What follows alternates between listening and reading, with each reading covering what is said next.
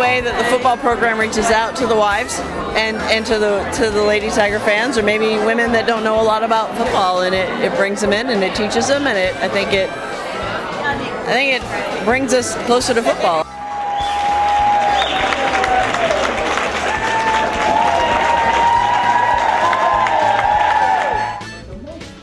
We've got some personalities on the staff, and I think that comes through, and that's part of the reason we do this, is because we've got such good coaches and such good people on this staff that I think it's important to put that on display when you have a chance. Circle September 7th, 3:30 in the afternoon.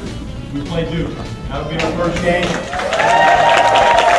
Touchdown Tigers! It's always a fun thing to do because it's relaxed and laid back, and I think the women that came had fun. I think the attendance speaks for itself. We sold every seat in the whole house, and I think that at least the feedback I'm getting is that it went pretty well, and looking forward to next year. I think listening to all the coaches, kind of, though they were teaching us new stuff, they were making it fun and exciting, and all the jokes. And also I like the little tips. Even though I know a lot about football, it gave me a little extra something just to say, oh honey, yeah, this is that, to make me look like I know a little bit more. Coach Shebus, he used to be, he was a computer programmer for the L computer before he became a football coach.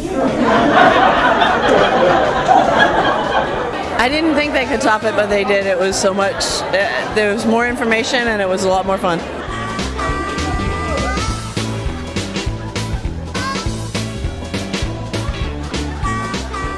When I play here, when I play hard, I work hard. To me, the facilities are some of the best around the nation, period.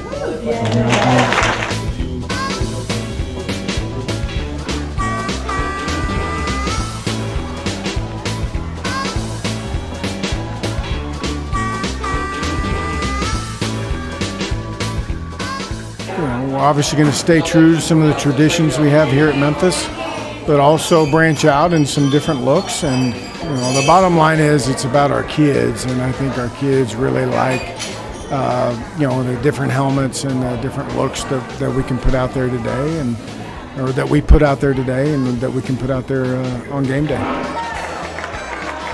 For sure, I will definitely be back next year. Definitely.